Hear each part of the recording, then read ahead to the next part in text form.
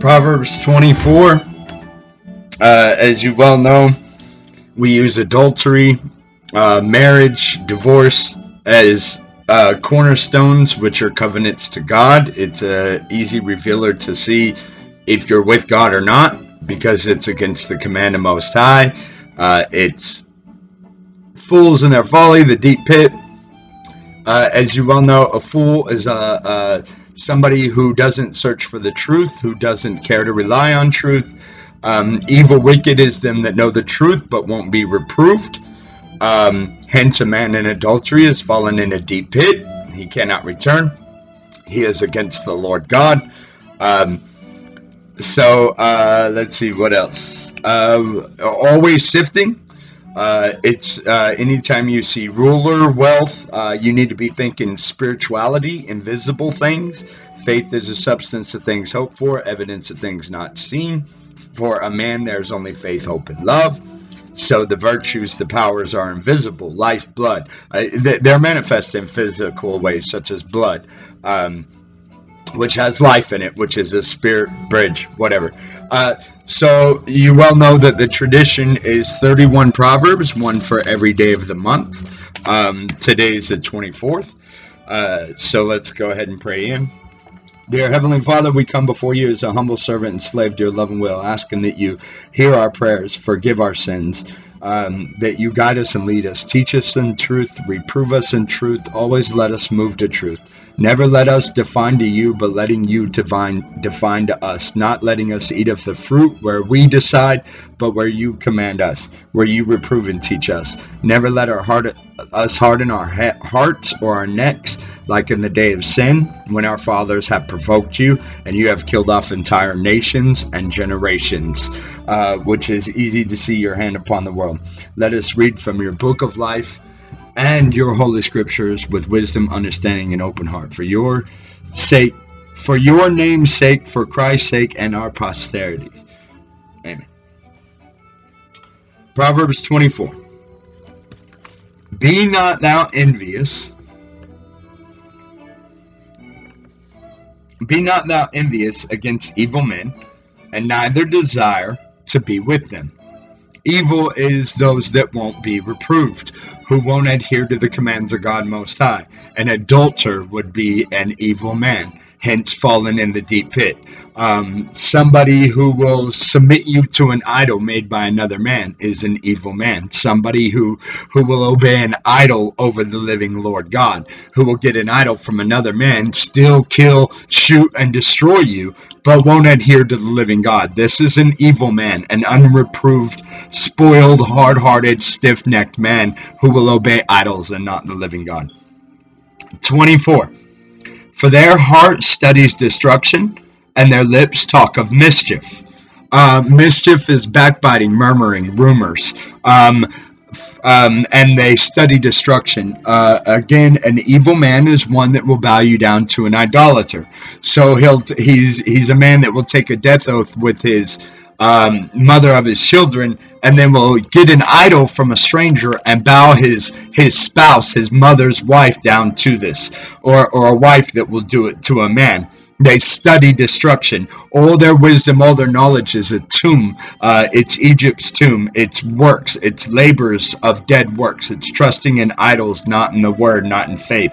It's mischief. They'll literally take you to jail for a personal choice, a drug that you made or something you did, in treason to the Fourth Amendment, which says they have to have a warrant and a probable cause. They can't just search you, take your property. No matter if they make an idol saying you can't have that property, that's idolatry. That's against the Fourth and Sixth Amendment that says that you get to face your flesh and blood accuser. They study in these mischiefs. They study in deceit, black magic, rebellion, which is witchcraft to God. Any idol made by a man to rule over another man is witchcraft and rebellion to God, because you're saying that man can supersede that which God made. You're against death oaths. You're against family. You'll profess family as family like an adulterer when it's not family. Blood, life, death, though. This is the truth. This is where the family is. So these are unreproved, hard-hearted, stiff-necked, evil. They study destruction. They talk of mischief. They talk of Beelzebub, which are the bills. They pay their bills. They buy their house. They pay their boats, their cars. It's mischief. All to do evil and justify themselves, such as Cain slaying Abel. 23 or 24:3. Through wisdom is a house built, and by understanding it is established. Now, what is understanding? What is the beginning of understanding? It is the fear of the Lord. What is the beginning of wisdom? The fear of the Lord. And so when you fear the Lord, you reverence him, you obey him, you won't obey idols, you won't be unfaithful. So say your wife cheats on you and you want to get a new wife. Well, you, by judging her in adultery, then to commit adultery, you have no knowledge, no wisdom, no understanding. You don't stand. You used their not standing to you not to stand. You don't understand. You get what I mean? You're not standing. You're not understanding. To understand is to stand. And when you take their infidelity, they're not standing, so that you don't stand, you have no wisdom and you have no understanding. Hence your house gets blown over. Hence, you have forsaken the invisible house of the Lord, the virtues, the pillars of life that God builds on, the invisible line, the true vine, the invisible things of God. Hebrews 11:1. Faith is the substance of things hoped for, the evidence of things not seen. Hebrews 11:6. For it's impossible to please God without faith. That is to endure. For those that go before God know that God is, and that he rewards them that diligently seek him. Diligence means to stand fast, to stand. And so if you don't stand, you're not in understanding, which is why Proverbs makes it very clear. Anybody that's in adultery, that has put away their wife, married another, or married another man's wife, has fallen in a deep pit. He does not understand. He is unfaithful. He has taught his kids to not stand. He has taught them blasphemy, adultery. He has taught them to swear to death and then lie and use legal Baal, to use Beelzebub. All these things that are not of virtue, that are not of standing. They're passing whims of idols with no knowledge, no understanding. Verse 4. And by knowledge shall the chambers be filled with all precious and pleasant riches, fidelity, truth, loyalty, duty, respect, selfless service, honor, integrity, personal courage. Those are the 7 Army Corps values. Those are from Plato's values. Those are what is listed as Christ having power. When the woman touched his robe, he says, power has went out of me. This is wisdom. I mean, not wisdom. This is virtue. It's virtue. It's the invisible things. It's the 7 pillars: loyalty, duty, respect, selfless service, honor, integrity, personal courage, fidelity, meekness, kindness, truth. All these are founded off the cornerstone of truth.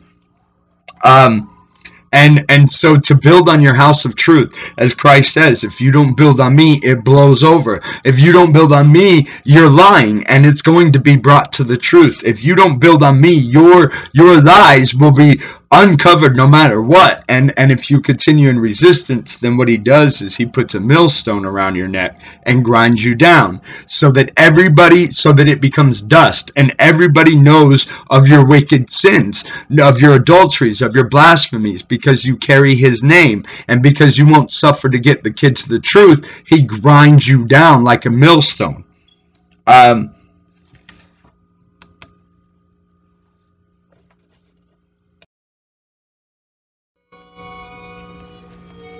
And by knowledge shall the chambers be filled with all precious and pleasant riches. Seek you first the kingdom of heaven. This is very important, because Christ tells you, if you don't build on me, the truth, the way, the life, it's going to be destroyed. As Solomon says, vanity is but a time, and wickedness is worse. So if you're just out running around boasting in idols and not using God's name, that's vanity. You're going to die. Everything you do is death. It's gone. But wickedness is worse, meaning it's not just going to fly by. He's going to fry your ass in eternal fire. because you thought you could teach the kids blasphemy using his name, because you couldn't just be vanity, because you just couldn't be honest to your kids and be like, I'm just a swear to death liar, kids. No, you had to bring God's name into it to try to establish and justify your filthy ass sin, to justify your coward ass ways, to betray your spouse. You couldn't just be vanity. So you had to build your house on blasphemy, on wickedness, not on wisdom or understanding, not on truth and fidelity, not on holding firm to covenant. Covenant breakers. This is what Paul talks about in Romans, where they take you to the law to commit adultery, because, like, to say that you committed adultery so they could divorce you and marry another, to commit adultery, to excuse one and accuse another. Legal law, black magic, witchcraft, compressions, idle houses, no virtue in word, nothing that they say can be established because they are in a lie. Any religion that has a lie in it, if you're a liar doing religion, it's unaccepted. It's not accepted by God. In fact, it's counted against you, because if you will do your religion and make it look good for your kids, and you won't do it in truth, then you teach them lying hypocrisies. So you build a house not on wisdom, not on understanding, not on truth, not on God, not on fidelity. And so your house must be taken away. Now, if you build this house and put your kids in it, you just murdered your kids. Do you understand?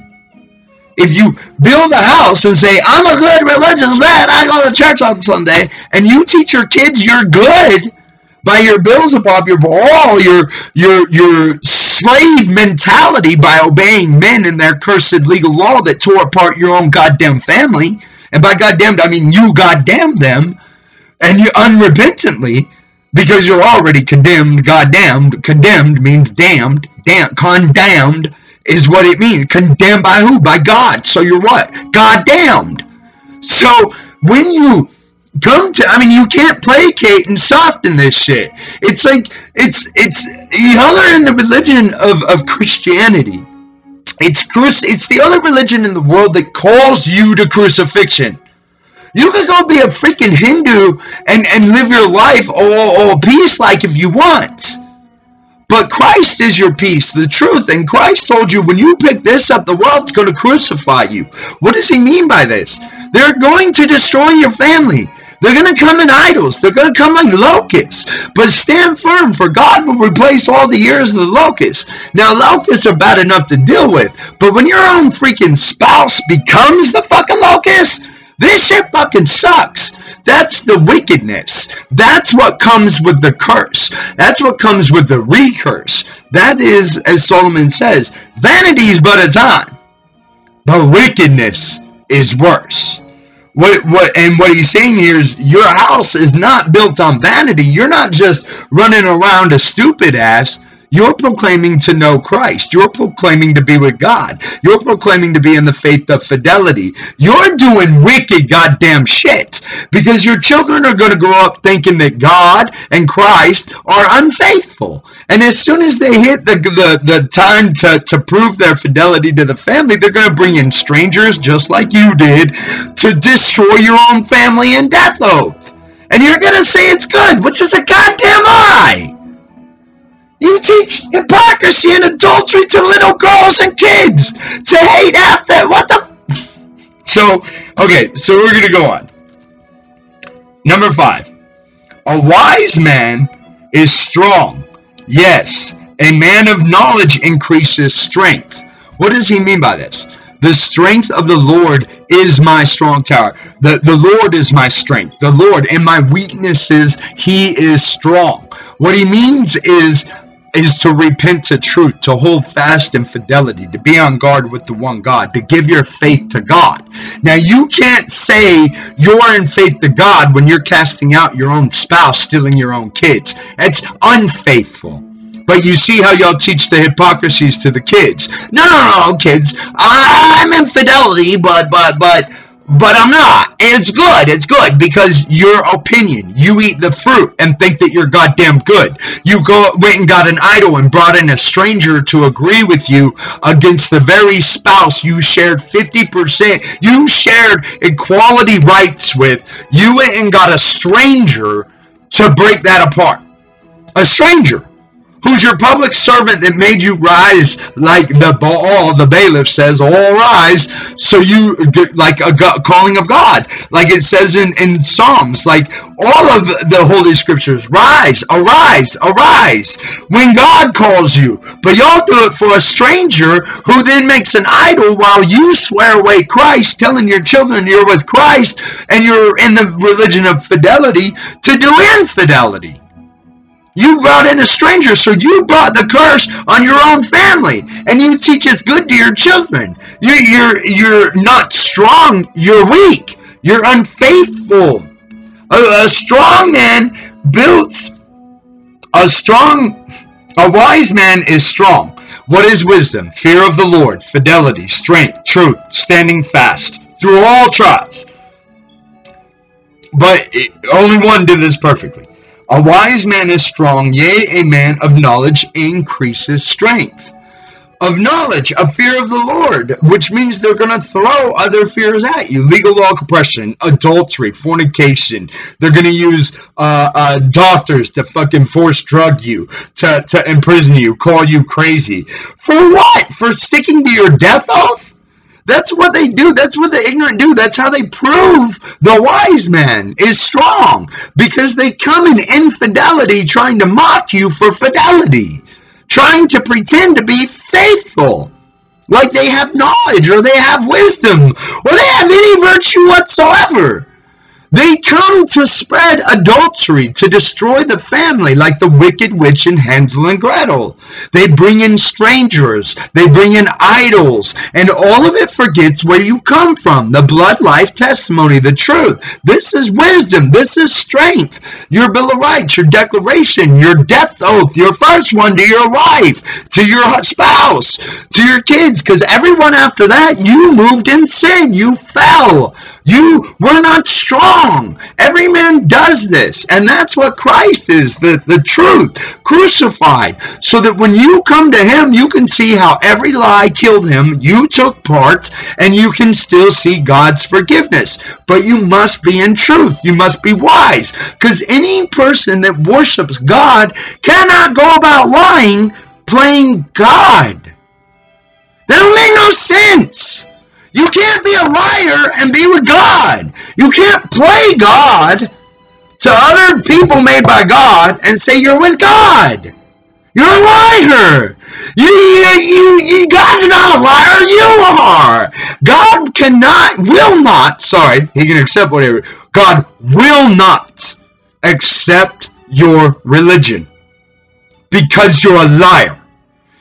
Anytime you cannot die for the truth, you are still spiritually held back in kindergarten class. Now, what's amazing about this is it literally, on average, takes a human being about 30 years, but about 28 years, 4 turns of Saturn, to learn what a lie and truth is and what it is revealed to them. And this is why most men get baptized at 30, because they accept the mission unto death, to hold to the truth. Now, how can an adulterer in infidelity be baptized in the name of fidelity? He's a liar using God's name. It's too easy, like it's retarded. You can't carry the name of fidelity in infidelity, the name of truth, while telling a professed lie. You're in a deep pit, and no wisdom, no knowledge bears with you. God is not mistaken on this. If you cannot get the core, the blood life testimony, if you can't teach your freaking son to stand firm for his wife, the mother of his children, what the fuck are you going to teach that kid? How to be a snake, a slanderer, a backbiter, a murmurer, a runner, a coward, a man that will use the word to excuse himself out of his own death oath. A liar of the most sacred things. You can't mix and mingle these. Okay, so if you're a Christian, what are you to the world? Faithful? True? No! You're an adulterer, a liar, a coward, according to God. It's what the whole book says. So what are you as a Christian to your kids? What do you teach them about Christianity? To pay bills about? To go to work? Do you say, I work hard, I pay my bills, I work very hard, I don't listen to vain words of God, I don't stand firm in fidelity? You're then Pharaoh from Exodus 5. Work hard, go back to work, don't be lazy. You're a slave, a liar slave for Pharaoh is what you teach your kids to be. Carry God's name of fidelity, serving and worshiping the Lord God alone, but make sure you pay bills above and legal all compression, straight out of Egypt, straight out of Assyria and Babylon, straight out of Israel's root. Make sure you carry that, but never carry your word, your oath, your blood life testimony. Never ever stand firm for your family. If you won't stand firm for your family, what will you stand firm for? Nothing. Nothing. If you won't be faithful to the wife of your youth, your child, you won't, dude. You're a fucking liar. That's why the Proverbs say that person is in a deep pit of darkness and cannot escape. Because they will literally say God is okay with their adultery. They will profess the power of God and then deny it thereof, returning back to legal law idolatry, back to strangers ruling over them and their children. They will pay their bills. They'll do all wicked manner of black magic, idol, witchcraft, rebellion, boasting in the tomb of Egypt, working hard, which is exactly what Pharaoh says. Hence, God says, if you will only enter my rest, if you will stop putting brick upon brick and sin upon sin, if you will stop making a tomb and follow me, even if it be intense, like Abraham. You can't be in the Abrahamic faith while in adultery in a brick house. That's exactly what the Bible says is sin. You're in goddamn adultery. All you've done is built a tomb for your children. And God didn't kill them. You did. Because you couldn't just do your fucking dirt and not teach them God. You had to bring God into your life to blaspheme God's name. What you did was stop them from being born under condemnation just like you. What you did was stop them from getting to Christ. You offended the little ones from getting to Christ. What is Christ? The truth, the way, the life, the only to God, fidelity. You had to make your path so crooked, you had to bring God and say, oh, kids, I'm with God. Look at me blaspheme and commit adultery. And God approves of this. But nowhere in the book, nowhere in all of life, in every religion around the world is 100% sure on this. You cannot commit adultery and be with God. You can commit adultery, but you can't be with God. You are opposed now to your word, which is the word. You are now opposed to the community, to the children, for your own lust, your own greed, your own idolatries. You cannot be one and the same. This is why every prophet, all through the Bible, and every holy manuscript around the world preaches on adultery.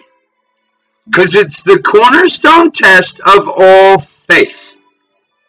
Because if you cannot get it to your spouse of your youth, the mother of your children, and if you cannot get it to your children, there's not a fucking person in the whole world you're ever going to do it for. There is no one of more value to the children and to you. This is why God makes you one flesh and then brings a trial to tear you apart. Because it is a test of mercy, forgiveness, fidelity, and to who? To the mother of your children, to the spouse of your youth, the parent of your child. If you can't get it there, you're not going to get it. Do you see why he tears you apart? Just like Adam and Eve, when they were one, male and female, he rips them apart. The word rib in Hebrew means a mirrored half.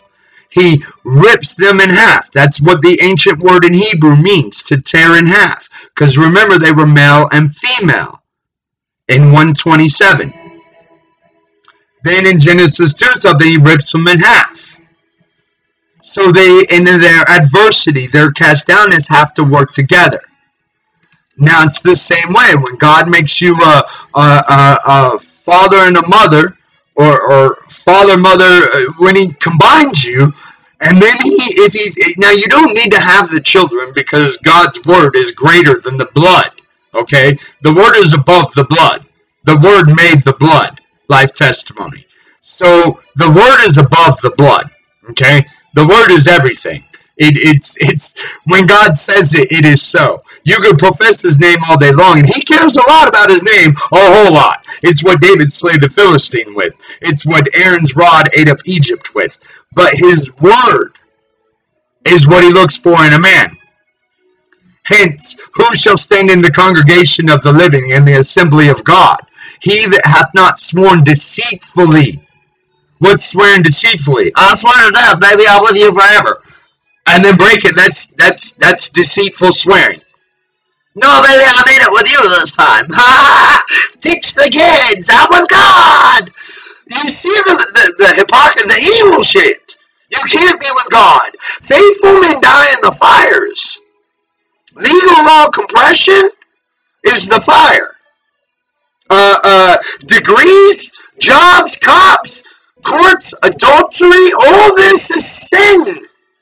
And when you swear to honor and obey and love and cherish your wife through sickness and in health, every adultery is a sin. It's sickness. Every lie is a sin. It's a sickness. Everything that they do wrong is sin and a sickness. Now, here's the thing. Now, I know, the same way that the all holy men know. If you're an adulterer, you're a goddamn liar. I don't trust you. I put no weight in anything you fucking say. Because if you cannot get it for your children and stand firm, yeah, I already know. You're a piece of shit fucking serpent liar. I know. How do I know? Because God tells me so. Because it's proven. Nowhere does God justify an adulterer. He must repent. He must repent. Now, there are adulterers that repent. Hosea's wife was one. Abraham and Sarah were one. David was one. You must repent. But if you stand in it, you're not with God. I already know you. And if you say you're with God doing it, dude, you seriously run a risk of me cutting your fucking tongue out. I'm not even kidding. And I wouldn't mind doing 10, 20, 30 years in prison for cutting a fucking blasphemer's tongue out. I'm telling you right now. I'll stand for that shit. Mark me as faithful. Mark me as one who will cut a blasphemer's tongue out before we let him teach it to the children.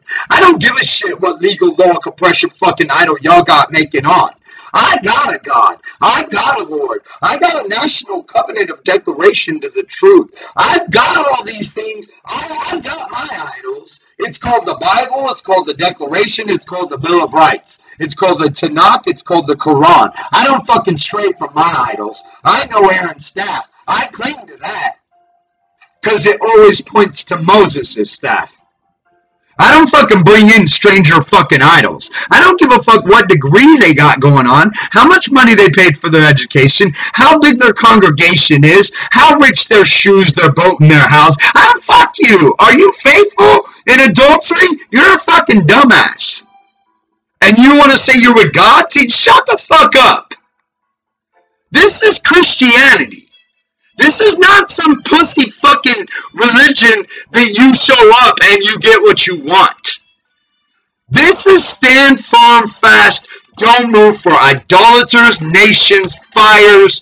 You stand before the whole power of the earth and the devil if you must. This is Christianity. And if you're baptized, that is what you do. You don't have to get baptized.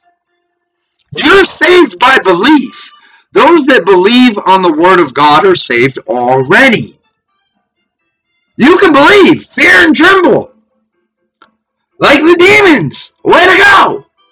But to be baptized is to accept the mission of death. That is, I don't believe in Christ. I am a Christian. I am like Christ. I don't move. I stand in truth.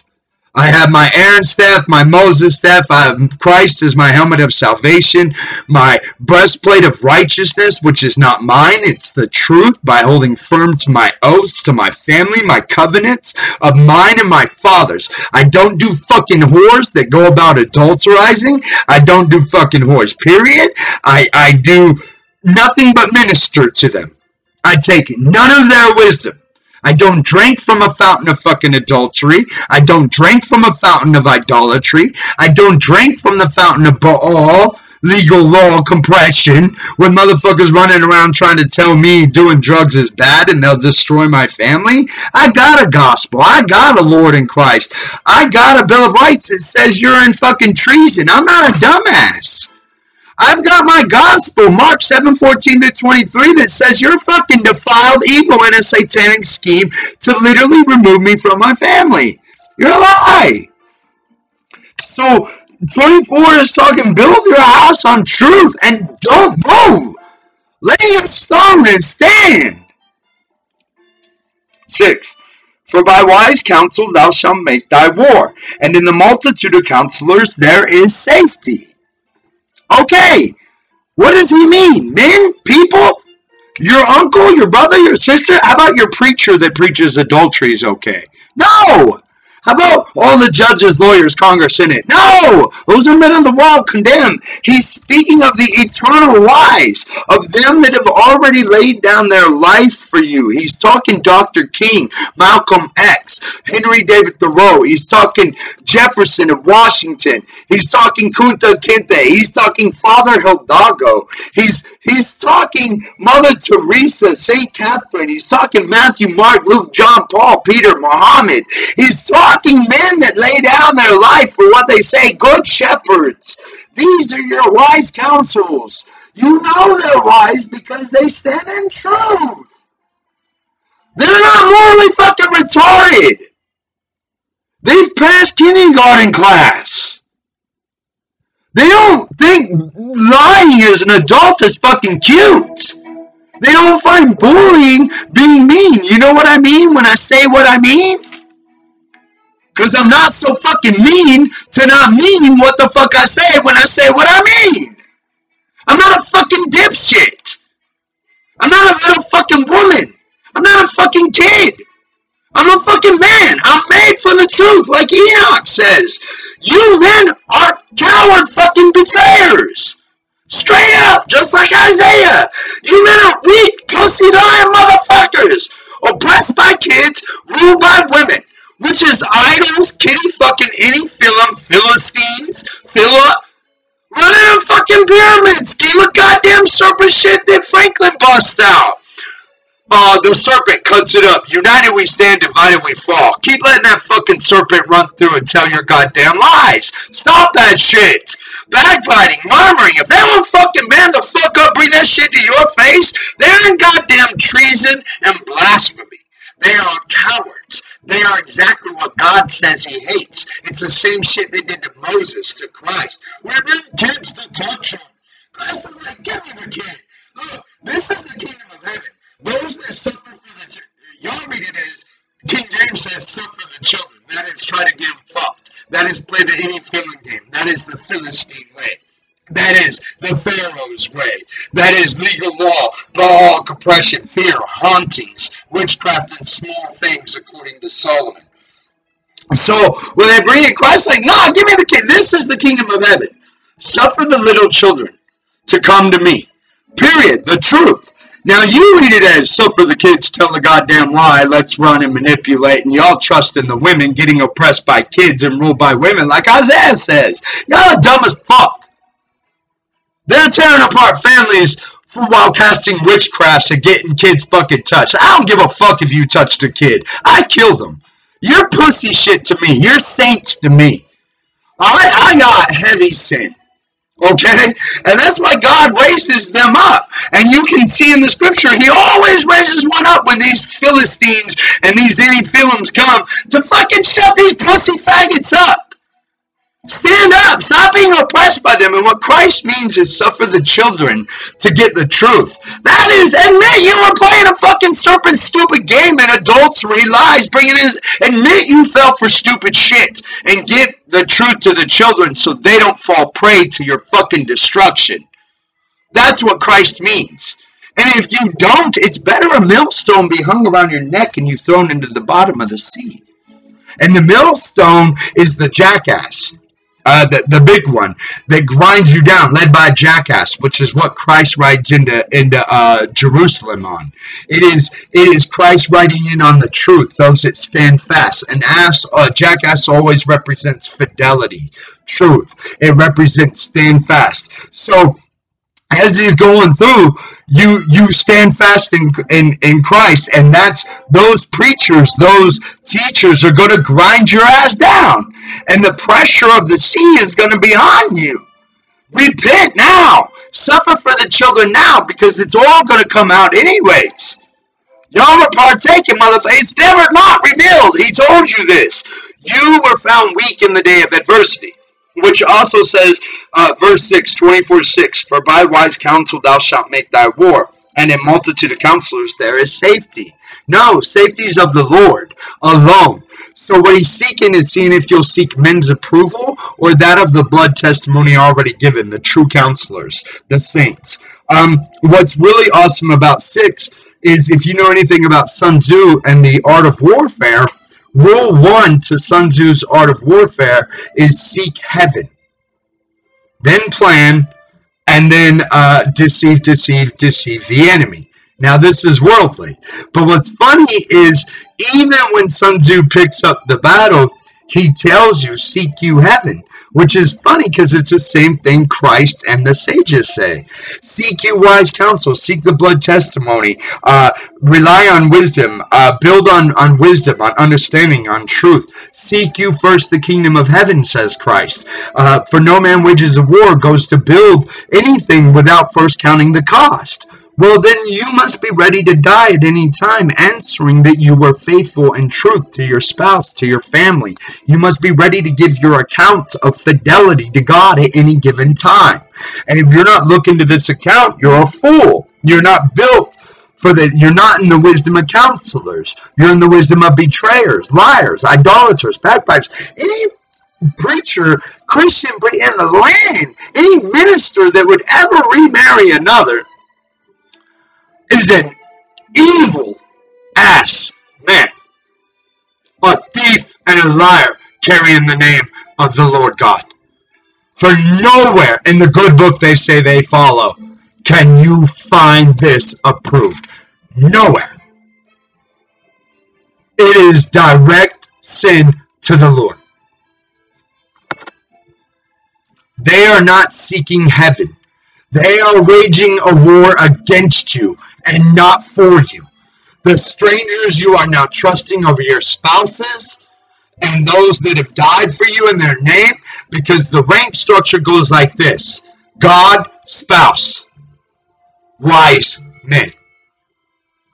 God, spouse, wise men and women that have already proven faithful. That's what you go to, which Christ is the head of the wise men. He's really up there with God because he's the truth. He kind of finds out through it all. It's hard to explain. So verse 7. Wisdom is too high for a fool. He opens not his mouth in the gate. A fool is somebody who's not seeking wise counsel, who's not seeking to be true, somebody who's not seeking to fulfill their oaths. This is a fool that will fall for anything around. An idol will fall for legal compression, will fall for degree doctors, will fall for rules applied over them. They say, oh, well, they made a law, I better go get insurance, law for the poor, and they're a fool. Because wisdom's too high for them. They won't reach up and grab their Lord God. They won't turn their eyes to God. They'll turn their eyes to idols, to shit made by men. They will die just like them, and they'll let them rule over their kids and their wives with it. It's too high for them. They won't. They're light. Their thoughts are too light. They drift away. Their heart is not weighed in truth and fidelity, life and Christ, and the good things, the virtues of the world. 24:8. He that devises to do evil shall be called a mischievous person. Devising to do evil, to destroy your family, to make you come to court with a Baal-if, all rise and swear away Christ, or all Baal-if, all rise and swear away Christ. Make idols, witchcraft, and small things, who will hold to Beelzebub and Baal more than their death oath. These are them that deviseth evil. Who will teach hypocrisies and lies to kids to remove the first promise to a long life? Who will teach kids to literally lie to their parents? Who will kill their kids? These are people that devise evil things. Verse 9. I've been one of these. Repent! Verse 9. The thought of foolishness is sin, and the scorner is an abomination to men. A scorner is one that will judge you for the drugs you do, for who will break apart your family with idols and judgments, such as Mark 7:14-23. Anyone that judges you for a drug you do is defiled evil, only to steal, kill. So they'll drag you to court, give you a piss test, you piss hot, they steal your kids, and they do exactly what Christ says they do. These are scorners. These are people that only deride, chide, subtle, sophisticated, go to blame you. Just to accuse you and excuse themselves. They covet you. They want your wife, your kids. They want your possessions. They want you as a slave. They want you paying them an usury, taxation, such as this. Verse 10. If you faint in the day of adversity, your strength is small. This is very important because I only know of one that never fainted, that being Christ. Also, if you look in verse in the Quran, the third surah about Jesus Christ, where Muhammad tells you it's the messenger of God. He tells you born from a virgin, which you won't find in any other scriptures in the Bible that clearly states virgin. It says young lady. I'm sorry. This is sorry. That may be inaccurate. No, with Isaiah, it's a young lady, but what I mean is in the Aramaic language, this is one of the Aramaic Chaldean language, one of the only you're going to see in the third surah where Muhammad calls him the virgin. This is the confirmation of the promise of Abraham. But in the third surah, Al-Imran, which is Mary's last name, which is Christ's last name, Imran, all means like a preparation of here is, or behold, or this is, the house of Imran, Mary's last name, which is Christ's last name, because Joseph wasn't the daddy. So, Yahshua al-Imran Hamashiach. And so this is Mary's family, Zachariah's last name, Elizabeth's last name, and then they trace the lineage down in Luke. This is Imran. So, in verse 3:155, behold, as for those of you who turned away from your duty on the day when the two hosts met in battle, Satan caused you to stumble, only by means of something that you yourselves had done. That is true. We also see that by the apostles, that no man is led astray by God, that it's his own sin that God brings him to. But now God has effaced this sin of theirs. He has erased it. He has taken it away. Verily, God is much forgiving and forbearing. Thank God for Yahshua. Well, that's me. I threw that part. So what I mean by this is exactly what the Proverbian means in this. He says, if you faint in the day of adversity, then your strength is small. Well, so was Abraham's. When he was called out, the father of the faith, he's called out, told to leave his kinsmen in Genesis 12. He takes Lot. Okay, his wife's understandable because they're one soul, one flesh, but he takes Lot. And then he's given the land, and God tries him with a famine, and he leaves the land. And then he gives his wife away after God said he'll be with him. His adversity, his strength was small. His strength, which is trust in God, which is fidelity, which is truth. This grows. You get mightier in it because it's not yours, it's God's. And so you faint in the day when you were tried. In the day that the battle met, you forsook your own wife, your own spouse, your own kids, your own covenant, and you went with strangers. You were weak. And so he's saying that God forgives you and will efface this. Come back. Come back. Go back. Stand firm. Do what you have to do to get kids the truth. And it doesn't matter what your other spouse does. This is God, and none of the Holy Scriptures say, well, if your spouse does this, then you could do that. None of them say that. And where Christ does say it, it's a sifter. Because he says, what does he say before that? He says, if you put away and marry another, your heart is hardened. You are stiff-necked. Your heart is no good. You're spoiled. You're evil. You're not going to listen to God.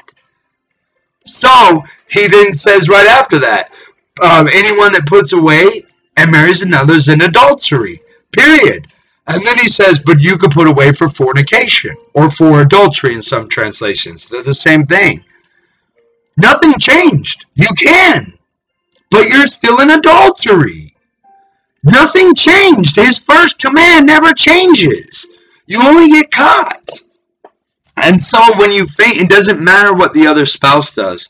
You already know the decree. You know what's right in your heart. You know what's true. You know what God revealed to you. So if you want to play with outsiders in a goddamn prideful game and burn your fucking soul in hell, eat your children for your greed, that's your own stupid shit. I can't help you for being that fucking retarded. That goddamn greedy. I can't help that. God has to fix people from that. I can only tell you how to discern those that are in it. If they're for adultery, they're in that shit. If they're carrying the name of God, they definitely are in that shit while in adultery. They are naysayers, liars. They will snake, swarm, skirm any freaking way, even use God's name to get whatever the hell they want. Period.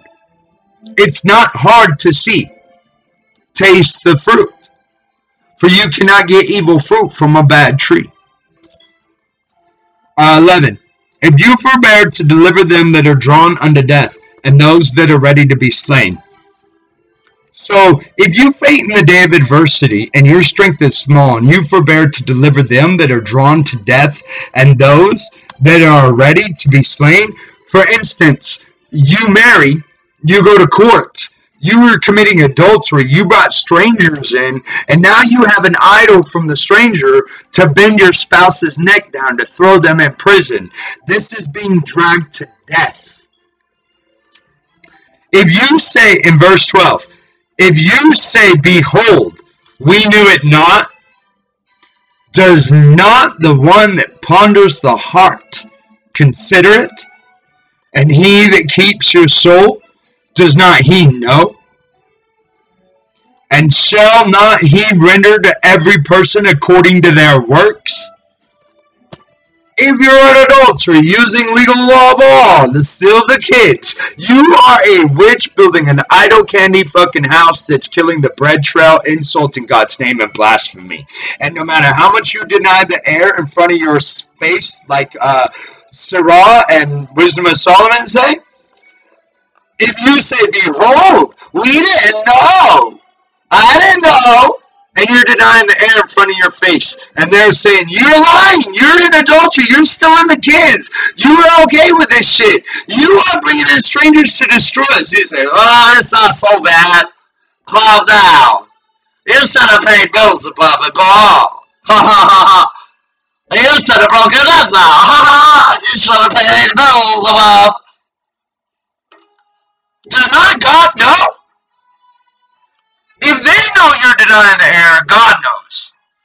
Now, why would Franklin describe this serpent, chop it up, and then tell you, united you stand, divided you will fall? Because Franklin knew the scripture. He knew Solomon. He didn't fucking fall for your degree shit, idols, all that shit. He went and searched like a faithful, responsible husband and father does.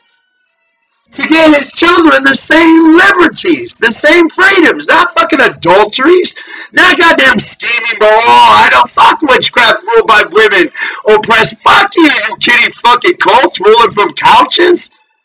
We got men and women dying on front lines. We got men, strong men going to fight orphans and fucking refugees unarmed. You're telling me they're not raping and fucking them senoritas and senors? If they'll deny a refugee that needs water, and a mass exodus through cartel country unarmed, you're telling me they won't fucking rape them?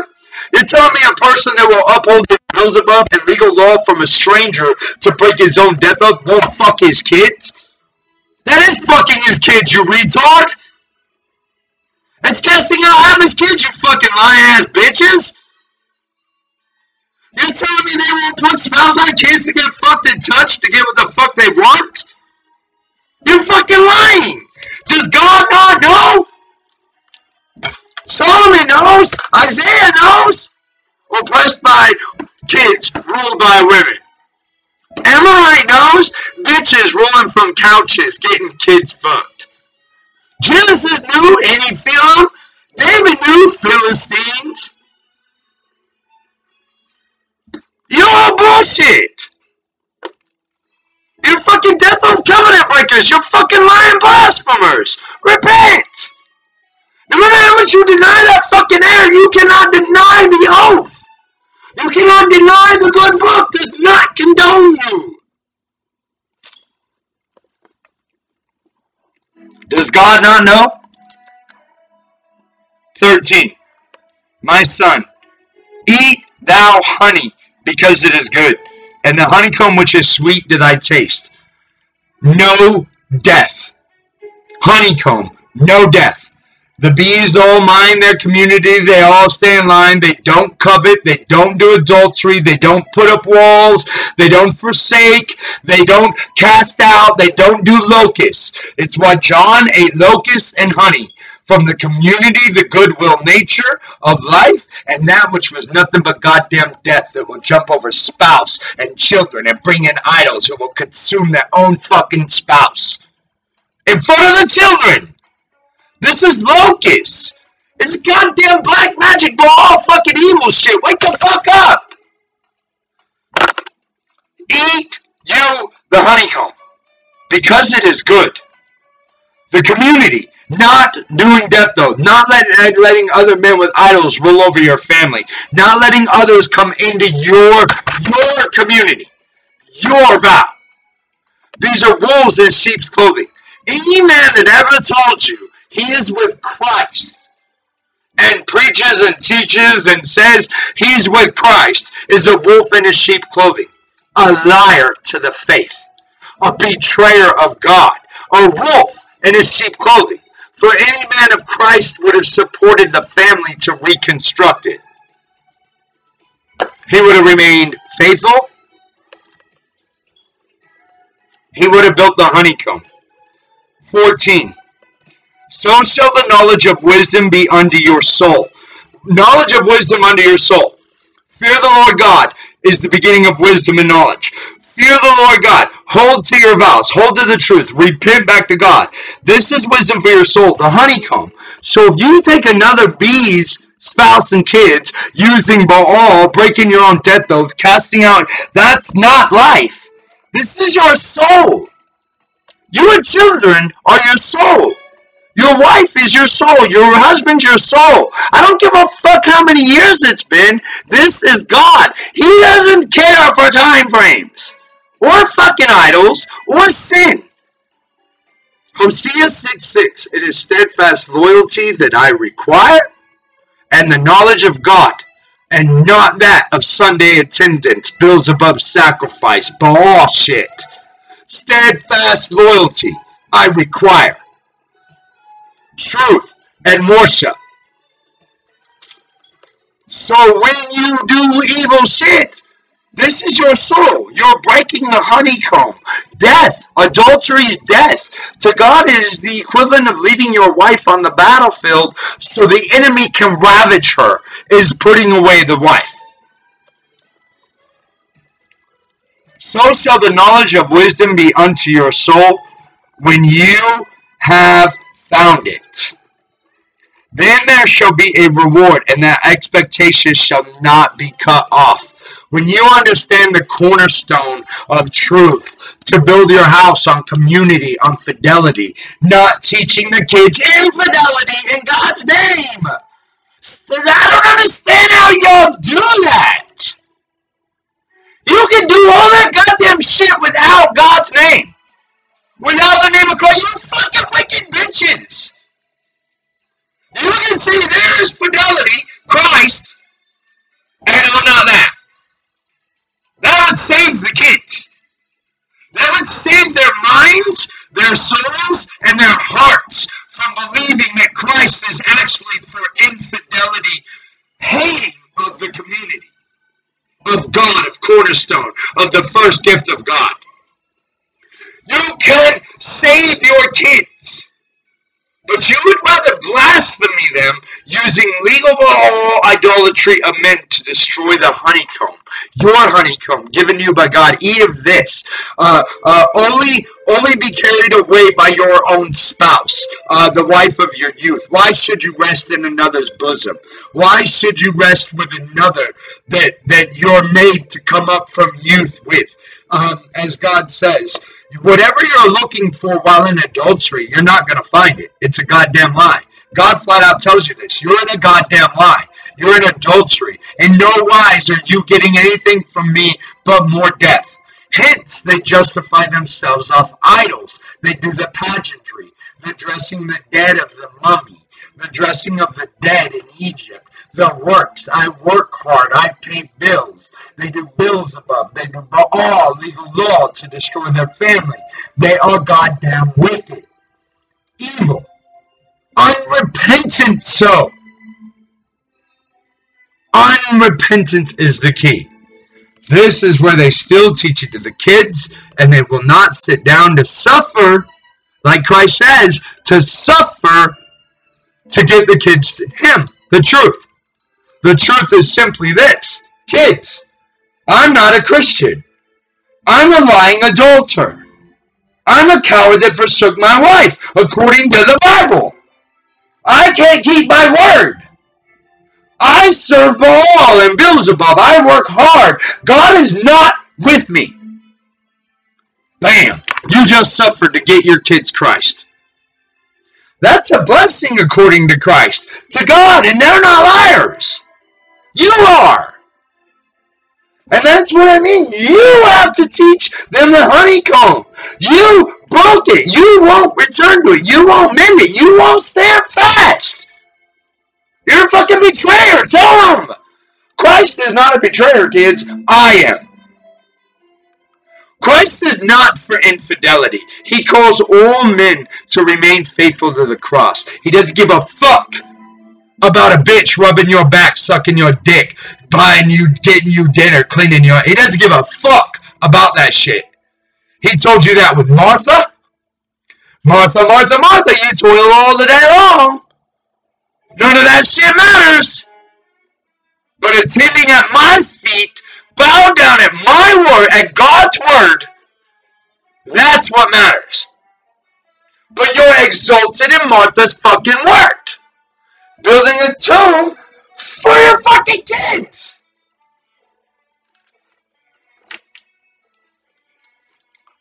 So shall the knowledge of 14. So shall the knowledge of wisdom be done to your soul. Hence the deep pit, the dark pit that Proverbs talks about. Any person that takes another man's wife, as it says, cannot return from that deep pit. They're goddamn ignorant. Wisdom does not dwell with a fucking adulterer blaspheming the commands of God Most High. She does not do it. No knowledge. No, I don't give a fuck how many degrees they got if they're a doctor, if they're the president. They're fucking dumb. So says the Holy Scripture. And it doesn't lie. They lie. They swear to death and lie. So shall it be done to your soul, the honeycomb. If you don't take another man's wife and teach destruction to your children, so shall it be done to your soul. That's what he's saying. My son, 13, my son, eat not thou the Eat you the honey, because it is good, and the honeycomb which is sweet to the taste. So shall the knowledge of wisdom be to your soul. So shall the knowledge of wisdom be to your soul. When you have found it, then there shall be a reward, and an expectation shall not be cut off. Now, note this. The honeycomb is your oath, your family, the cornerstone, faith, proof, demonstration of God. 15. Lay not wait, O wicked man, against the dwelling of the righteous, and spoil not his resting place. You're to rest in the works of God, your family, the word, the oath, the covenants you've taken, to stand fast with the Lord God. And so you're not to lay in wait against the dwelling of the righteous, them that are remaining faithful to their wives, their children, who are remaining faithful to God. The poor righteous, as Solomon says, they use kitty fucking games, Philistine games. They use legal law compression of drugs. They use forcing you to pay for insurance, forcing you to get degrees. And if you don't have these things, then they rob for you. They lay in wait where there's no contention whatsoever.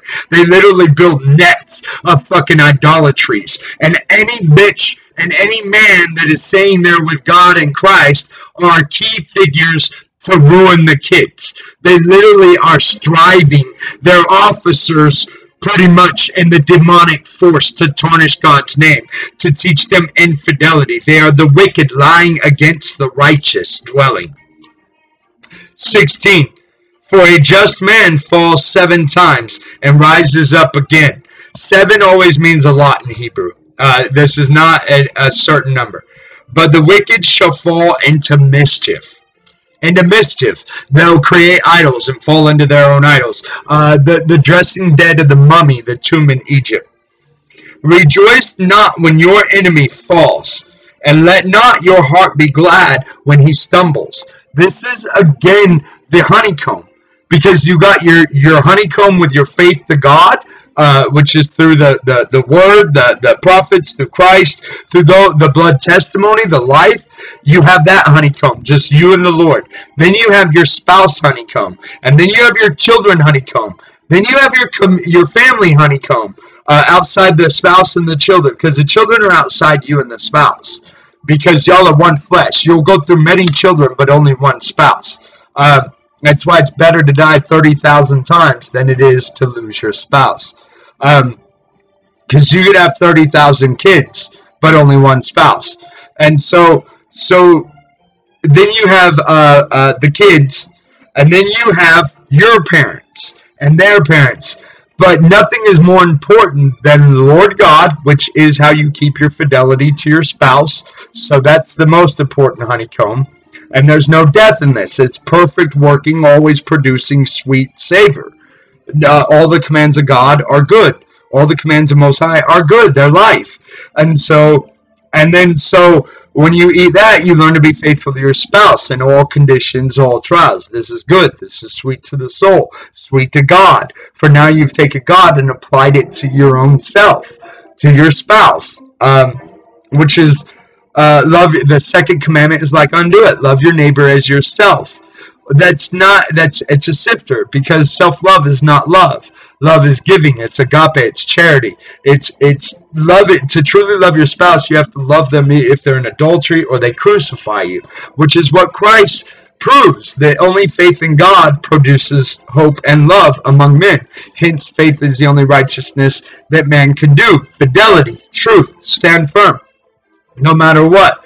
And so when you learn to do that with God, you can then love your spouse. When you learn to love your spouse, you can then love your kids, to help both you work as shepherds to teach them God, fidelity. And then you learn everything outside of God, and your spouse is an enemy to your altar of God, even your children. All these are tests. Even your spouse is a test against your honeycomb of God. But the core store of this, the queen bee of this, is faith in God. And that's how you could tell the fruits that come out. Now, if a person will take another man's wife, or he'll forsake his, or vice versa, whatever it be, He will cast out the honeycomb. He is a plague, a sickness in the honeycomb, evil fruits to the honeycomb. And that's what he means. Rejoice not when your enemy falls, because that's still the fucking honeycomb, homie. It doesn't matter if the man took your wife and your children and the cops. If you just pick up and go fucking slay them or pray for their demise, don't rejoice in this, because this was part of your iniquity. You took part in this. You too have been unfaithful. You too helped spread the sickness. You too have cheated. You too have lied to re-crucify Christ. He's saying, don't forget the honeycomb in this. When you correct them and move the fuck on. What we call in the Army on-the-spot corrections. I'm a retired Army sergeant. What we used to call on-the-spot corrections. Because you can't cast out your battle buddy. And so if they fall asleep on guard, if they fuck up, show up drunk, they run in a fight or something, you bring that fucking ass back. You train them. You correct them. You on-the-spot correct this shit. But you're all one unit, all one team. Now, if an Army unit does this, how much the fuck more should a family? And so you can't rejoice when your enemy falls, because you're still in a worldly honeycomb, a national honeycomb, a continent honeycomb, a community, a state, a city, a neighborhood, a block, an apartment, a home, a drug, whatever. There's all these manifestations of honeycombs. And when you hold fast to God in fidelity and truth, you are a good member of this honeycomb. Not that you're good, but by your faith and God's righteousness parted unto your belief, your fidelity, then you are a good member of the honeycomb. And it's sweet to your soul. So don't rejoice when others stumble, because that's partly your fault. Because somewhere you weren't perfect. And so you're to not just cast them down and be what they were, repay evil for evil, but because you're the believer, like Paul says, like Christ is the head of the church, so is the man the head of the family. Because Christ knew God, because he was the word manifested, he held firm, so he was the forerunner of brother and come. So if the devil comes destroying your family, pulling you apart, legal compression, adulteries, fornications, drugs, any film, any war killing people, shit like that, you can always come back to that honeycomb, and you have to remember, well, you're in it no matter what. So in order to stay true to it, you have to stay with the Lord God. You have to return to that core. Rejoice not when your enemy fall. 18. Lest the Lord see it, and it displease him, and he turn away his wrath from him. What he means is, like I was saying, if you see your enemy fall and you want to obliterate him, if you want his destruction, the Lord turns away his wrath, because that's part of your honeycomb. That's part of your honeycomb. Now, this has also been a sifter, and I've seen it work well as sifting, that people will do wicked ass shit, but never reveal. They have a poker face while they do it. They're rejoicing behind their smile. I've seen them do it to others, to me, where they'll watch, and then when nobody's looking, that they'll crack that smile, they'll do that evil, and they just don't laugh because they're afraid God will turn away the wrath. That's not what it means at all. But it's a great sifter to find them piece of shits. 24:19. And may the Lord bless them. And if you see something and it makes you laugh, like you're like, look, I can't help how stupid fucking retarded y'all are teaching blasphemy while having the children walk them down the aisle, marry another man, and call it Christian. I can't help you're fucking retarded. That's just fucking stupid fucking retarded. Who the fuck? I can't help but laugh. You're fucking dumb as fuck. How the fuck is that the good book? How do you ever believe that man is Christian? Get the fuck out of here. I can't help but laugh. And God laughs at the wicked all day long. And if you're with God, you're going to laugh at the wicked. It's going to come. No matter how much they hurt you, how much they plot, when God starts to reveal to you what they're doing, like I'm revealing for you, like he's done for me, Their legal law, but it's fucking retarded stupid how fucking dumb they are. You can't help but laugh. And because of God's righteousness by your faith in it and wisdom teaching you, you're going to laugh. Because these motherfuckers are dumb, dude. Any that serve idols and will break their word oath and covenant to their own family, they're to be pitied. Not hated, pitied. God hates their sin, but he pities them because they're so fucking dumb. They can't tell their left from their right. They will literally bring in a stranger to destroy their own parent of their own child. They literally do half the devil's work in the subconscious and soul of the child. They literally do all the devil's work to tarnish God's name. It's fucking retarded. Let's the Lord, verse 19. Fret not yourself because of evil men, and neither be thou envious at the wicked. Like I say, you can't help but laugh at them. For the Lord laughs at the wicked, for he knows the end of them.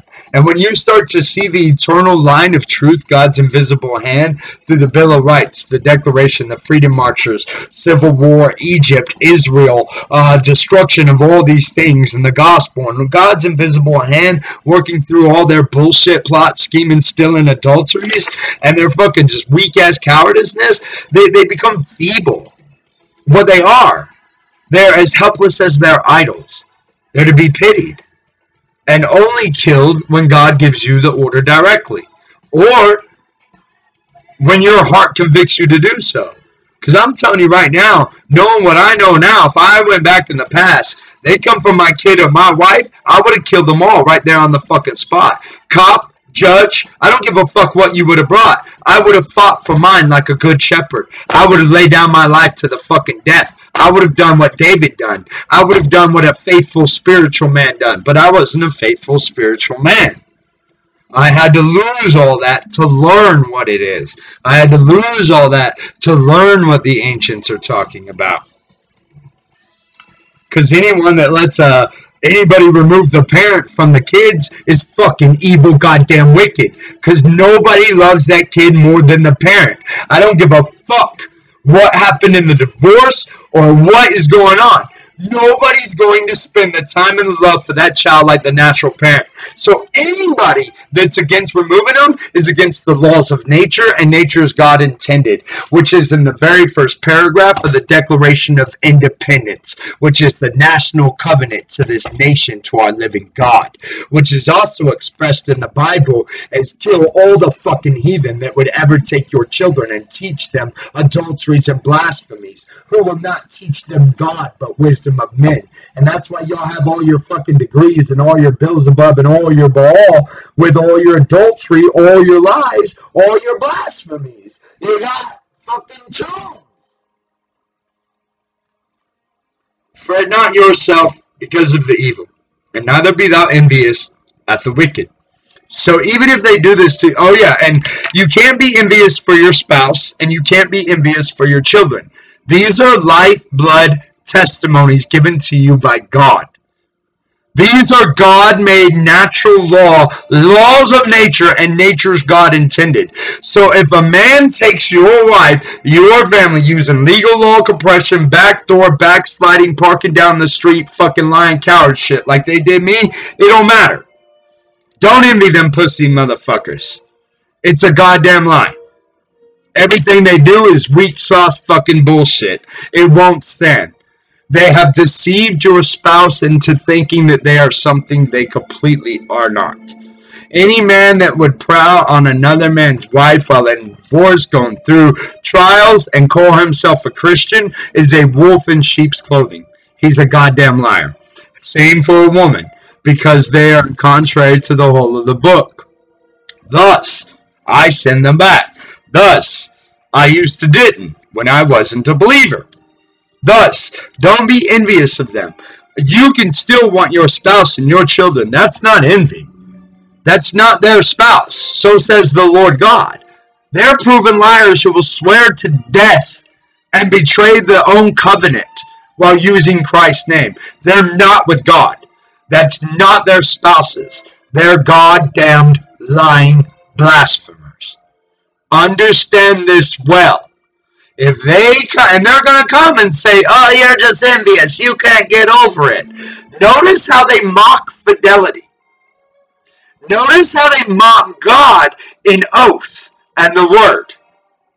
Notice how they are back-asswards trying to flip shit on you, fucking serpentine, stupid, evil, subtle, sophisticated, complex fucking lies. They mock you for being faithful. They mock your God, your Christ, your apostles, your prophets, all faithful.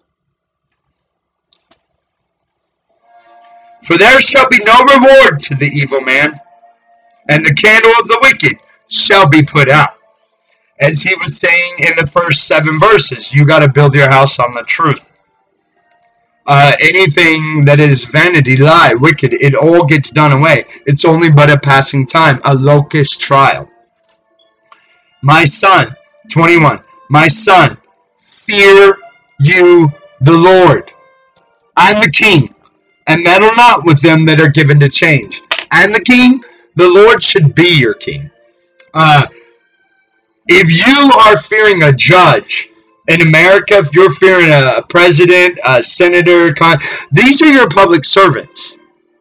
In America, it's different than everywhere in the world. They're your fucking servants. They're just in treason conspiracy while you all play pussy goddamn adults or a coward and won't teach your children their Bill of Rights and Declaration. Y'all are fucking bitches is what you are. Y'all are fucking letting your servants kill your families and rule over you. When you're in a constitutional republic government, that is, the whole of the union revolves around the Declaration and the Bill of Rights. And they are searching and seizing you without warrants, which is against the 4th Amendment, which is the law, the only legal law that cannot be changed or infringed or violated in any way. Ever. If you alter the 10, you alter the union. And that's never been done. And so the preamble to the Bill of Rights that says you're free, they have to get warrants. They have to have reasons that when they come to destroy your family, common law, 7th Amendment, any suits at common law where the value in controversy shall exceed $20, the right of the people by jury shall be preserved. That is, they're treating your kids like $19.99 for 1, 2 for $9.99, and 3 for $6.66, while committing treason to deny you your jury of 12. That is, they're playing adulterous, lying goddamn schemes that don't do the cornerstone of the nation in truth. That is, they would rather do black match witchcrafts to get you to swear away Christ and rise for Baal and not hold true to your covenant, to your God. That is, they will do witchcraft in small fucking things. That is, they are untrue, movable, shaky, shifty. That is, they aren't where God is in liberty and freedom. That is, they'll bow your children down to idols they make. And they'll never stop making them. And they'll make it where even if you don't have an idol, then they'll rob from you. They'll steal from you. They'll kill you because you didn't serve the idol and go buy one. So they'll take your taxes to build the roads, to maintain them, your sales tax, your work tax. But you can't drive on them. That is taxation without representation. That is slavery of the people. That is, only the goddamn rich can drive on the road. That is, only the goddamn rich can do drugs. That is, only the goddamn rich by their degree can rule over you. That is, you are stupid as fuck. Because you won't stand in your Bill of Rights, your Declaration, your Gospel, your Tanakh. That was all laid in faithful. Notice how these work together? Faithful truth. Oath-keeping. Not oath-breaking, child-fucking schemes. Faithful. Through blood, guts, sacrifice, child sacrifice, wars, murders, rapes, still standing firm to get you this. But notice how every adulterer builds above all, paying, lying, degree-holding, man-building person hates it. Because it makes you free from their goddamn nets and schemes. My son, fear you the Lord, who is the King, and meddle not with them that are given to change. Them that are given to change, that will make an idol to destroy their oath-breaking family. I went to a stranger and he made me this. Ha ha, I'm going to take the kids now and I'm good. Tell them, Paul, I only rose and swore away Christ, but I'm a Christian. A Christian who teaches Christian kids and other Christian men while committing adultery, swearing away Christ, when it's a direct order that anybody that swears is a no-no. It's straight up from the devil. That's strange, isn't it? Well, I hope he can teach my kids. I want my wife to marry his son. Ha ha ha ha. Maybe he'll steal the kids from her. Or I want my daughter to marry his son. It'll be right. You'll get to see how much betrayal and idolatry he's given to change. Notice how he won't change his work. Notice how he won't change his bills above. Notice how he won't change his legal contracts that are Baal, that are house buying, for his brick, for his tomb, for his boat, for his house, for his cars, for his feasts. Notice how he won't change that. But he'll change his spouse, his God, his Lord, his command. 22. For their calamity shall rise suddenly, and who knows the ruin of them both?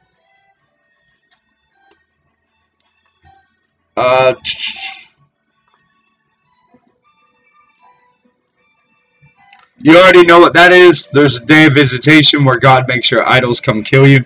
As Isaiah says, if you want to worship them as gods, then I'll have them rise up to kill you, which is legal law compression for adultery, which is the building of Oklahoma County Jail, prison systems. He uses them to destroy you because you bow down to them and teach your children the same. These things also belong to the wise. It is not good to have respect of person and judgment. That is, most people use it for the poor, the rich. They're wrong. What it means is, in order to have not respect of person and judgment, you ask God what to judge. You ask God to judge it. You turn to God in faith, and God does judge it. Same way for Christ. I do not judge. I didn't come to judge. But when I do, it is a righteous judgment. Same for the prophets, apostles, for those that follow the Lord God, the saints. We don't judge. God judges you. We didn't say adultery is fucking wicked. God said it. And so it's wicked. We didn't say that we should hold fast to our covenants and remain faithful to our family and our oath. God said it. It doesn't fucking matter what y'all do. We take our judgments with no respect of person. But any adulterer, any fornicator, Beelzebub, or all pay man who doesn't mind lying will say, oh, well, this person gave me an idol. He'll respect a stranger against that he swore to death to protect, and teach his children the same. 24. He that says unto the wicked, you are righteous. Again, you already know what that is. Christian men that are trying to say that they're with Christ while in adultery, serving Beelzebub and Baal. Wicked men that are righteous? No. Him shall the people curse, and nations shall abhor him. Meaning God is going to grind you down because you wouldn't suffer to get your kids the truth.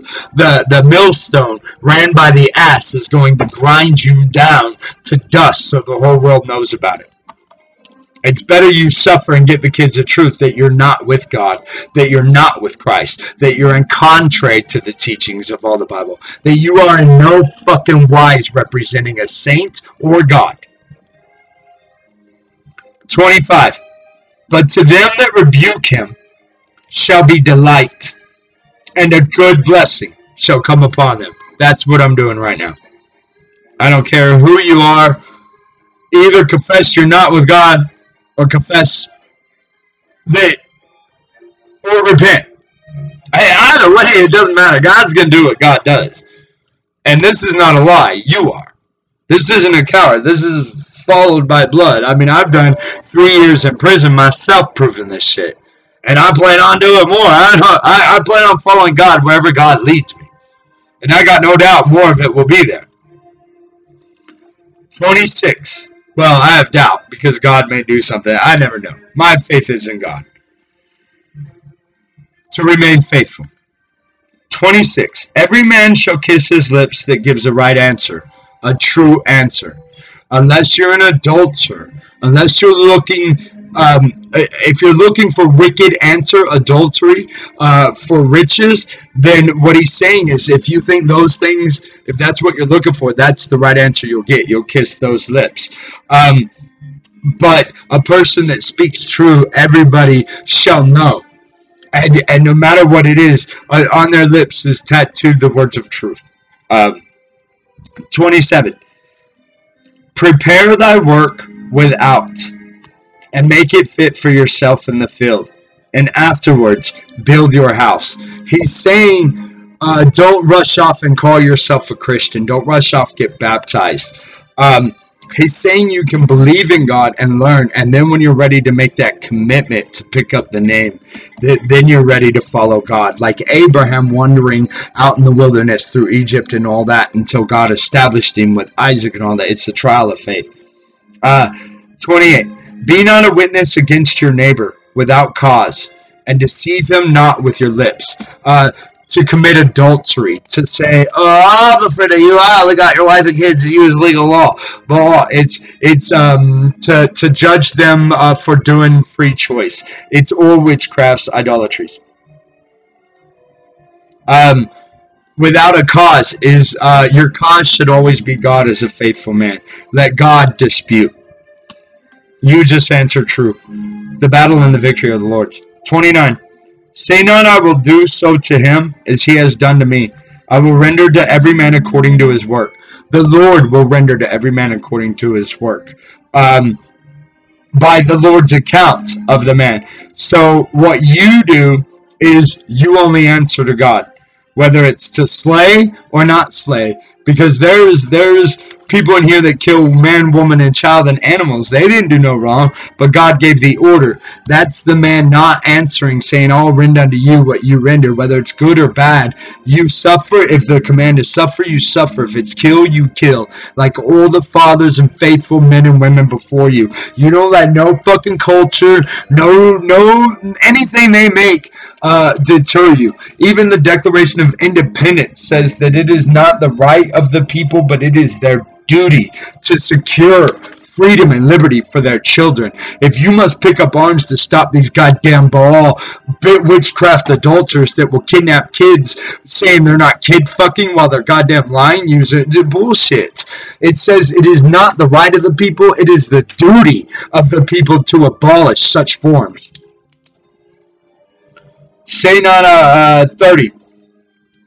It's not you that determines this. If they are taking away your kids, throwing you in prison for free choice, they're fucking wait. They goddamn took it to the most extreme evil goddamn point possible. They destroyed a family for no victim, no accuser, only to make money in a rich goddamn scheme to feed their fake fucking gods and their idols. They took it to the most fucking extreme blasphemy there is. They destroy a family for an idol, a man-made. What the fuck? So when you say, I'll fucking kill you if you come for mine, you're not extreme, they fucking are. They're the goddamn, it's subtle. They just do it subtly. Shh, calm down now. It's siren. It's witchcraft. They'll flash idols. They'll say certain words like, oh, that doesn't matter. The death oath covenant doesn't matter. I made a new idol that says you don't get to have your kids now. Settle down. Don't cuss. Don't freak out. Why are you freaking out, sir? Somebody detain that man. Arrest him. Put him in cuffs. Throw him in jail. He does not agree with my family destroying idol that I have made in such a subtle way. You know how the devil loves it. Real subtle. Sophisticated. Cunning. You know, like Southern White Bride. Oh, well, I would never, darling. And then go out back beating little kids, calling them niggas, putting them in chains. Fucking evil bitch-ass motherfuckers. Oh, no, I'm with Christ. You could tell by my subtlety. No, Genesis 3 says you're a goddamn adultering lying fucking bitch. Wake the fuck up. 30. I went by the field of the slothful, and by the vineyard of the man void of understanding. What is understanding? Fear of the Lord God, not obedience to idols. That is Oklahoma County Jail. That is the poor being robbed. That is the orphans and refugees getting fucking raped and stopped at the border. That is them searching and seizing all your property for just not obeying idolatries. The field of the vineyard of the slothful. That is adulterers saying they're with Christ. They're slothful to tend to God's table. 31. And lo, it was all grown over with thorns, and nettles had covered the face thereof, and the stone wall thereof was broken down. How did this chapter begin? By building on God. And verse 30. And the stone wall thereof was broken down, because they were slothful to tend to their oaths, to the truth. They'd rather teach blasphemies and murders to the kids, to teach them to shoot twos, plant seeds, tell goddamn lies, move by times, which is a man-made invention. By the time clock, to plant seeds of fucking fear and lies, to plant pulleys, set pulleys, to tell lies. All the wicked goddamn shit they teach this to the kids because they're slothful. They're busy playing with fucking kids in kiddie pools, getting people touched, getting kids touched so they can rob and steal from men that work their whole lives. So they can bring in strangers and partake in their kiddie fucking games so they can be literally the wicked witch in the idol house. 32. Then I saw, and I considered it well. I looked upon it, and I received instruction. Yet a little sleep, yet a little slumber, yet a little folding of the hands to sleep. He's not talking about bedtime sleep. He's talking about you not waking up to God, to their idols, to men playing your fucking kings. He's talking about you being a goddamn ass and an ox, literally the mind of one, not a representation of it, but the mind of one. Your worth is nothing but a fucking animal that plows a field. You boast in your slave. You never tend to the high things, like he said. A fool, wisdom is too high for a fool. Put the fool back in the vineyard, put him back to plowing. Put his hand to the plow. As the wisdom book says, Ben Sirah and Solomon say, what does a wise man have to do with plowing the field? He's not a fucking brute. You're not just going to go day after day teaching his kids to be a slave after slave after slave. He's not going to teach his kid to be fucking Pharaoh's bitch. That's the wicked witch sacrificing kids to the idol goddamn. Hey kid, you were born, you're made by God, love Christ. By the way, make sure you tend the field 40 hours a week, 50, 60 if you got lots of bills, be sure to pay bills. But that's not the fuck you were born for. Shut the fuck up. Every goddamn time a nation builds up shit like that, it gets fucking obliterated. Every fucking goddamn time. Never does it work.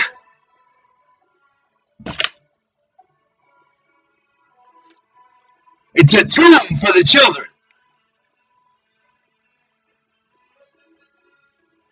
It's working in the field and then coming home lazy and tired, so you turn on the TV because you think you actually fucking did something. Which is boasting in Cain and Pharaoh and your work. You ain't done a goddamn thing. All of it will be gone before your children reach 10 more years. 20 more years. Every fucking goddamn thing you do will be nothing but leaving them prisons, chains, guns, idle rule, too poor to afford the degrees, and you'll leave them nothing of their Bill of Rights, their covenant to God and the Declaration of Independence, none of their holy scriptures, none of their Quran, none of the Tanakh, none of the living God and faith, no fidelity, all goddamn lie, shit works. Work hard, commit adultery, I'm with God. I built a nice present for you kids, ha ha ha ha. Want a new car? Can't drive it unless you buy their insurance now. Ha ha ha. I know you've been saving for years. I know your income tax they've been charging you goes to the roads. But who cares? Pay their company too. Ha ha ha. So you make a fucking slave of them. You're a piece of shit fucking ignorant bitch. Wake up. So shall your poverty come as one that travails, hollers, yells, screams, shouts, not my babies! Not my babies! You didn't mind me doing that drug when we were together! I raised them kids! Not my babies! Mama, no! So will your poverty come as one that travails, and your want as an armed man.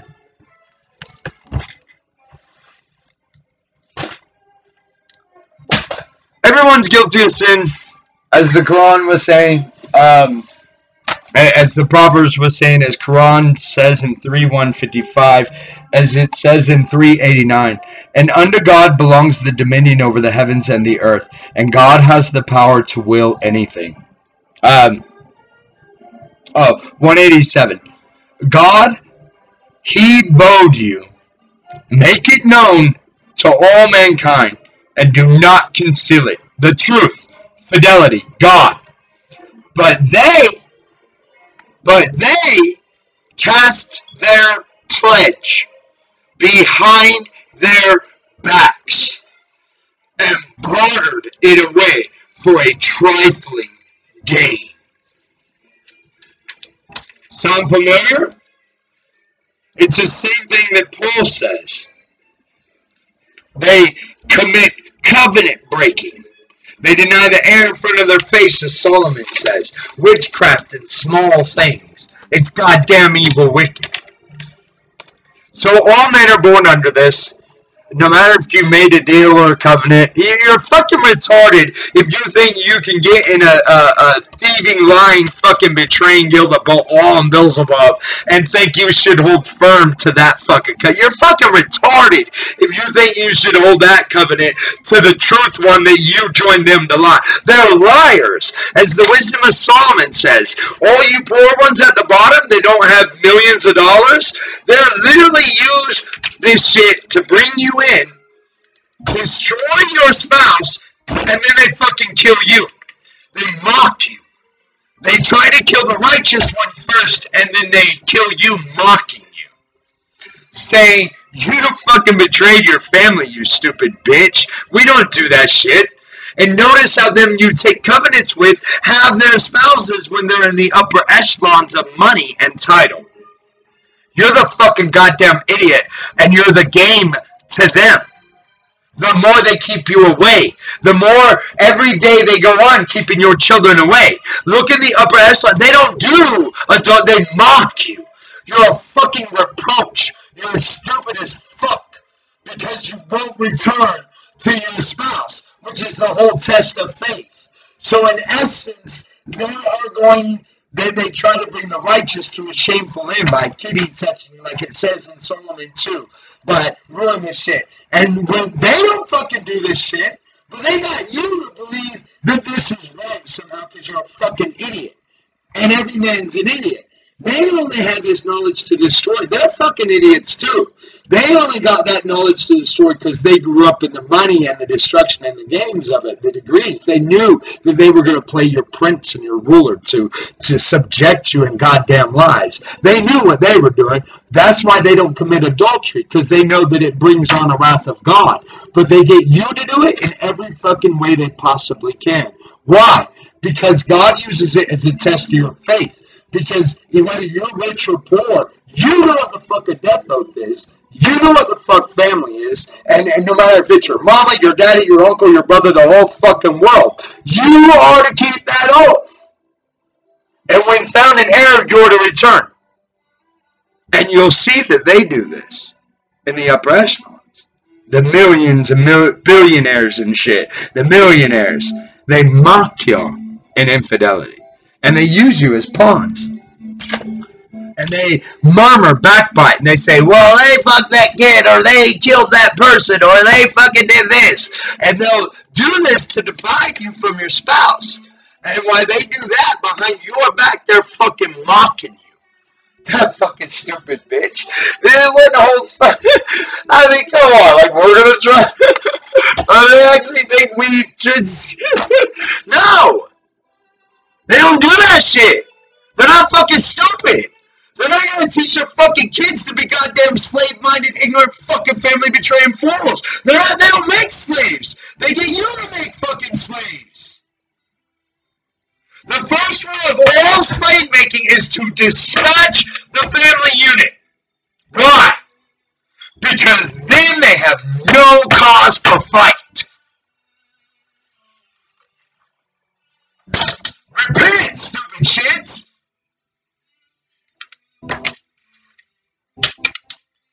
Everyone is found under this condemnation.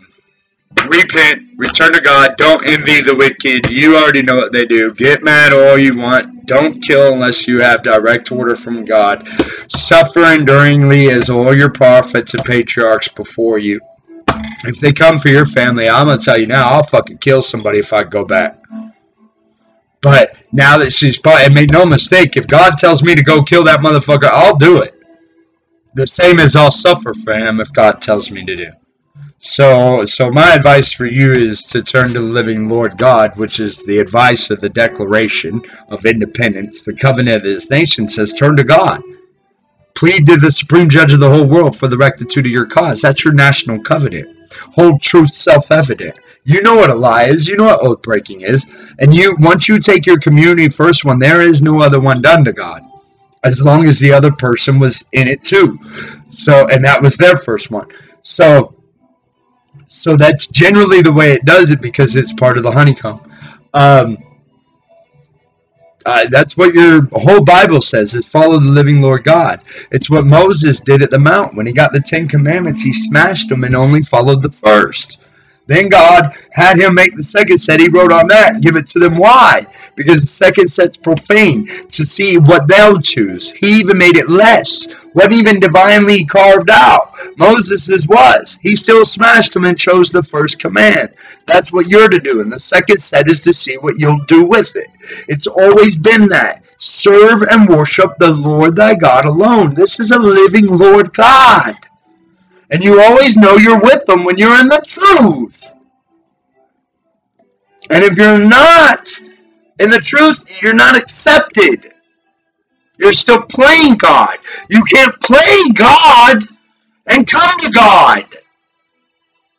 You have to stop playing God to turn to God. So being a goddamn adulterer and a second death, though, saying you're with God, you're a fucking liar. So says the Holy Script. So says the living Lord God. So says direct command to Paul. From the living Lord. This is from God, not me. Only time he ever says directly from God is on adultery. You can't do it. Christ says the same. The whole religions around the world say the same. Take the name out of your mouth, save the children. Suffer some fucking what to get them some sense of integrity of God. And then this, you might save your own soul. At least save the children's, because you really seriously don't give a fuck about yours. Or the child's, because you taught them to hate their own fucking parent. It's a promise from God to a long life. Honor your parents. So if you're teaching them to fucking hate him, you're fucking killing them. You're fucking retarded. God's not wrong. You are. God is not incorrect. You are. God's commands are not evil. Yours are. Test the fruits. They're not hard to see. One offers eternal life, liberty, freedom, trust, fidelity, loyalty, duty, respect, selfless service, honor, integrity, personal courage. One offers a steadfast true life. The other offers bowing down to every goddamn idol a man makes with every whim that he makes. And it will be unending. Hence you're given to change. Virtues are powers that Christ came in. And virtues are gifts from heaven to let you know if you're going home to heaven. No lie. That's what the scripture tells you. Virtues are a gift from God to you to let you know you're going home to heaven. Truth, fidelity, virtue, faith, hope, love, loyalty, duty, respect, selfless service, honor, integrity, courage. To face a fucking lying goddamn man and treason after that, shut the fuck up! Why the fuck are y'all? Look, every man's born under this. All I can say is ask God. Because I wait patiently, get thrown into prisons, beatings. I've been made to act in violence one time. And that was just pop the man in the face, wait on the cops. They gave me a ride home. No lie. Thought I was going to do 4 or 5 years for it. A 72-year-old man. And I'm a trained combat killer. I like to fight. But I get my teeth knocked out. God makes me stand. But I warn a man for 3-4 years. And then he says some shit about my wife doing some shit. And God says I must act. His life is in my hands. So I pop him in the face. Not very hard at all. But when he went to react with his rich, prissy-ass, goddamn lying, scheming, fucking fake ball, all legal law, compression bullshit they do, I put him right in his fucking place. I told him he insults me, my wife, my marriage, my God one more time, I'll fucking cut his throat. And when the cops got there, they gave me a ride home. But then there was another time when I stood for my wife and my son, I did years in prison. They call it stalking, trying to call to find out where your kid is. While a stranger, adulterous fucking Christian is teaching him a goddamn lie that he's a Christian. While committing goddamn adultery and Baal sacrifice. While I'm a man of foreign war and this is a Beelzebub paying lying fucking Christian. Teaching my son the same evil goddamn shit. So I stood, protesting, peaceably, did years in prison. So I never know what God's going to do. I just ask God. So I recommend you do the same thing. Keep the faith. Know you're not alone. Do it for the children, man. Jesus Christ. Suffer for the children. It ain't hard. Stop getting them fucked to get what you want. You and your witchcraft. Like, I fucking seen y'all do it, dude. I've seen this shit. Where they literally hypnotize the children. Seen it. They fucking know what they do. Now repent. You're nothing new. This has been done in Israel. No, read in Judges and Kings. It's been done in Chronicles. It's been done in Israel. And God sent a prophet, just like I'm doing right now. And they repented. Literally saved the nation. And multiple times, actually. No lie. And so God raises up this little minor prophet, and he tells them all to repent, and they do. And God forgives them. So stop fucking doing it. Clearly it went on with Franklin during the Revolutionary. Clearly it was going on in the Revolution, because they were trying to stop the people from paying attention to the king, stealing everybody, destroying fucking families with their goddamn adultery idols. It's a distraction. Cut that fucking shit out.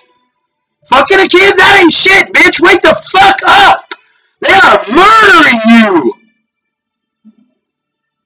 They are building ovens of great proportions of prisons to enslave your fucking kids. We're not talking fucking touching one kid. We're talking the mass fucking genocide of a mass exodus of the Latin American people.